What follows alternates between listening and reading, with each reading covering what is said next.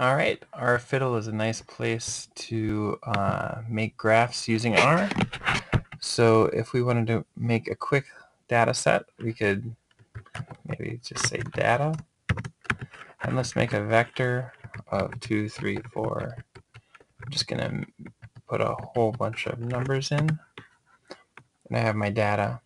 Now if I want to make a box plot of that data,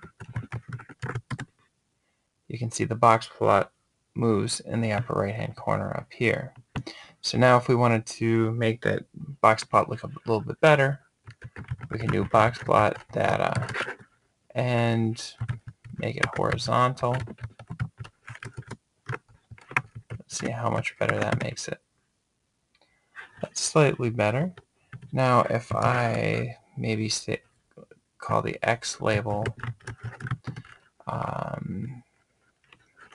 pets of students,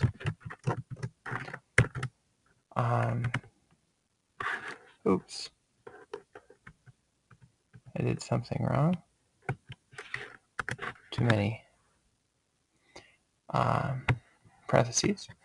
And so now I have a graph of the students, pets of students.